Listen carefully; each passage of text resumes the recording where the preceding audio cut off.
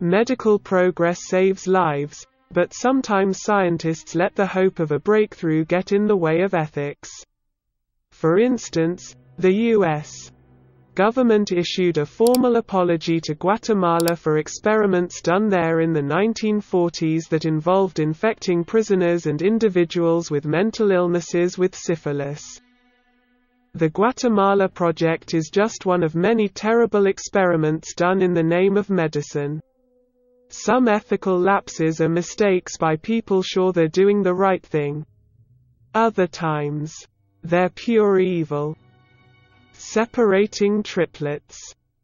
In the name of science, or more specifically getting to the bottom of the nature versus nurture question. Psychologists ran a secret experiment in the 1960s and 1970s in which they separated twins and triplets from each other and adopted them out as singlets. The experiment, said to have been partly funded by the National Institute of Mental Health, came to light when three identical triplet brothers accidentally found each other in 1980. They had no idea they had siblings. How can you do this with little children? How can you do this to a little baby, innocent children being torn apart at birth? Asked Robert Shafran. As reported by the Orlando Sentinel in 1997. His brother, David Kellman, felt the same anger. "We were robbed of 20 years together," said Kellman in the Orlando Sentinel article. Their brother, Edward Galland, committed suicide in 1995 at his home in Maplewood, New Jersey, leaving behind a wife and daughter. The child psychiatrists who headed up the study, Peter Neubauer and Viola Bernard, showed no remorse, according to news reports. Going as far as saying they thought they were doing something good for the kids, separating them so they could develop their individual personalities, said Bernard, who was also a consultant for the Louise Wise Adoption Agency. As for what Neubauer learned from his secret, evil, experiment, that's anyone's guess.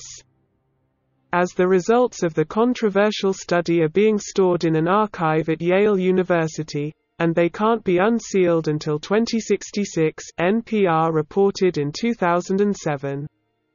Director Tim Wardell chronicled the lives of the triplets in the film, Three Identical Strangers, which debuted at Sundance 2018.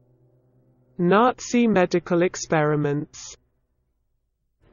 Perhaps the most infamous evil experiments of all time were those carried out by Joseph Mengele, an SS physician at Auschwitz. Mengele combed the incoming trains for twins upon which to experiment, hoping to prove his theories of the racial supremacy of Aryans. Many died in the process. He also collected the eyes of his dead patients, according to the U.S. Holocaust Memorial Museum.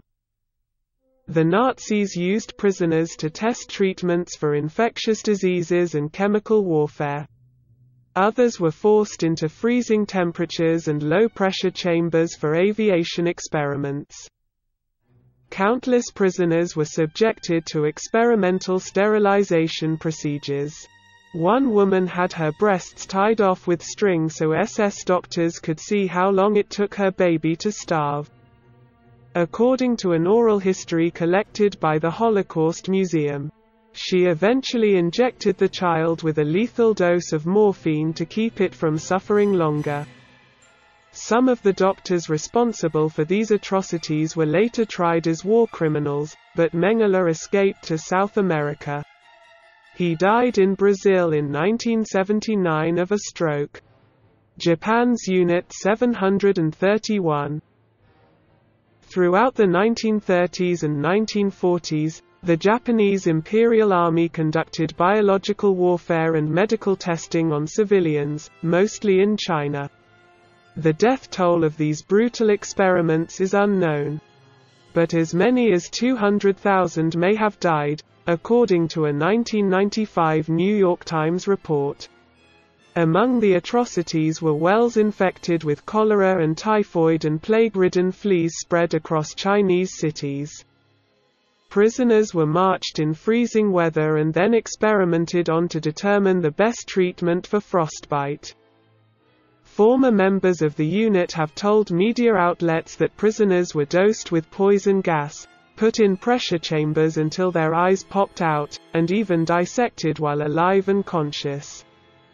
After the war, the U.S. government helped keep the experiments secret as part of a plan to make Japan a Cold War ally, according to the Times report.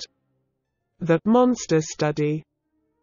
In 1939, speech pathologists at the University of Iowa set out to prove their theory that stuttering was a learned behavior caused by a child's anxiety about speaking.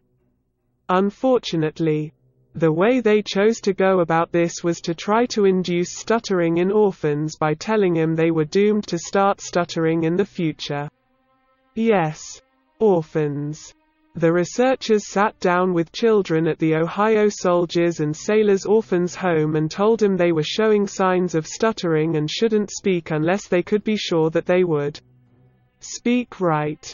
The experiment didn't induce stuttering, but it did make formerly normal children anxious, withdrawn and silent.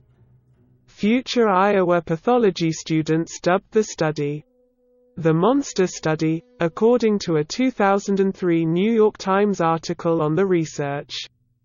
3 surviving children and the estates of 3 others eventually sued Iowa and the university. In 2007, Iowa settled for a total of $925,000. The Burke and Hale murders. Until the 1830s, the only legally available bodies for dissection by anatomists were those of executed murderers. Executed murderers being a relative rarity. Many anatomists took to buying bodies from grave robbers, or doing the robbing themselves. Edinburgh boarding house owner William Hare and his friend William Burke took this entrepreneurial activity one step further. From 1827 to 1828, the 2 men smothered more than a dozen lodges at the boarding house and sold their bodies to anatomist Robert Knox, according to Mary Roach's Stiff, The Curious Lives of Human Cadavers, W.W. Burke was later hanged for his crimes, and the case spurred the British government to loosen the restrictions on dissection.